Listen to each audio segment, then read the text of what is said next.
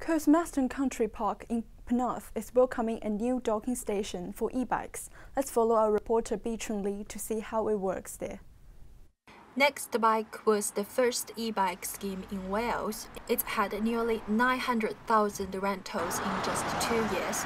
5 stations founded by the Vale of Glamorgan Council were launched in Penarth last year, and now a 6th one is available in Cosmeston Country Park for people looking for a longer distance ride. Whereas we were trying to encourage people to consider using e-bikes for perhaps slightly longer journeys.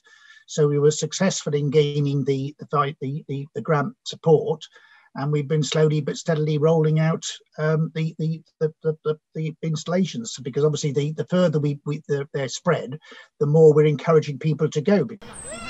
This is a windy weekend, and I'm here at Cosmeston Country Park to see how the new bike station works here.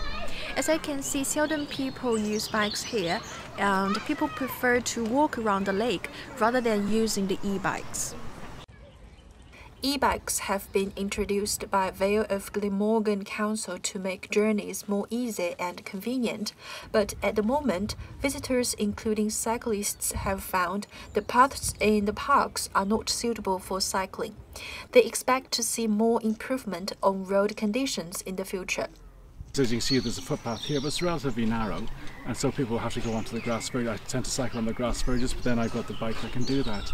So with these NEXTBIKEs you might not be able to, so you may actually need to have more designated biking lanes or bike path around the park to make it more efficient. So the station in itself, whereas it's a good idea, there probably is more required to make it functional for operating in the park itself. After public consultation, the council identified Dinas Powys as the location for the next e-bike station. And the council asked that people use the bikes responsibly and return the bikes to another e-bike docking station in the Vale.